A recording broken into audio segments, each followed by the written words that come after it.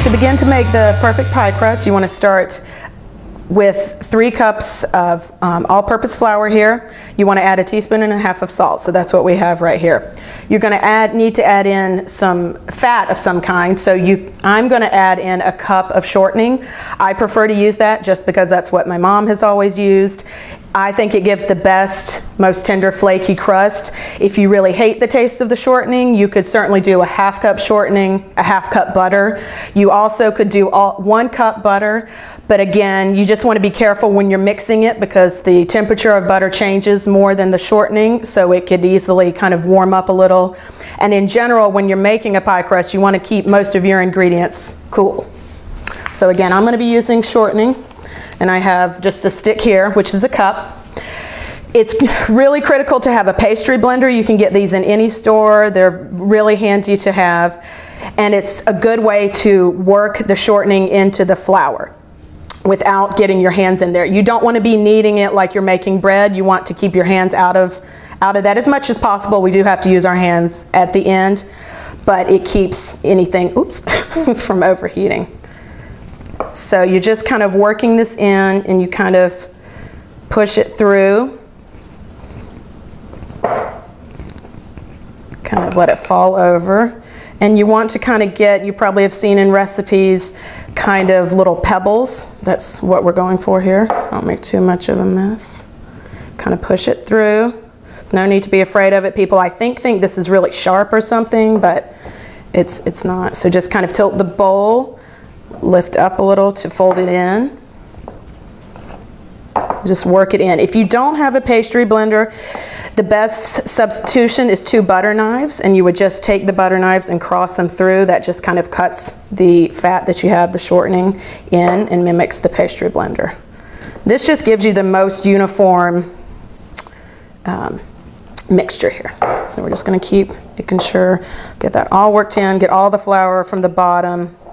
Kind of lift it. This is kind of just a technique I do to kind of fold it over to make sure you get everything. So once you have this cut in, you're going to add your liquid ingredients. This recipe is 1 teaspoon of white vinegar, an egg, and 1/2 cup of ice cold water. It's important, as I mentioned before, you want to keep as many of the ingredients cool as possible. That prevents gluten strands from forming in the dough.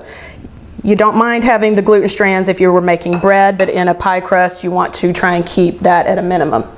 So over here I have the mixture of the egg, the vinegar, and the ice cold water, and I've just kind of beat this together a little bit. And you just kind of want to add this, usually about 1/3 at a time. To begin with, I'm going to just kind of use a fork or something to work it in.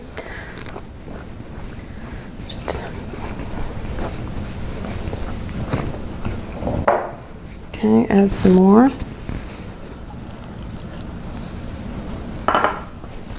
And at the last, when you add that last third, you're going to have to get your hands in there, and you're going to have to get a little dirty with the dough. Get in there, don't be shy.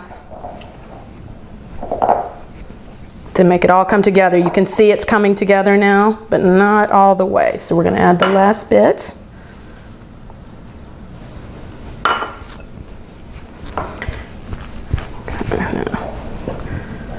Get that all folded in.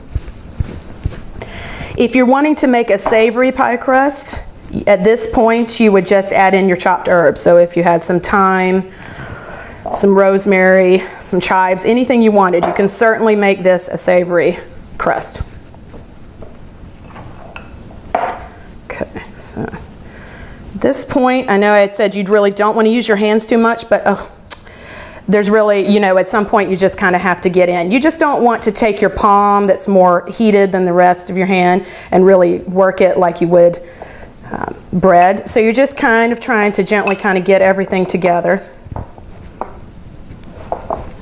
Getting the rest of that flour off the bottom and kind of make it into a big ball. Okay, just kind of working it in.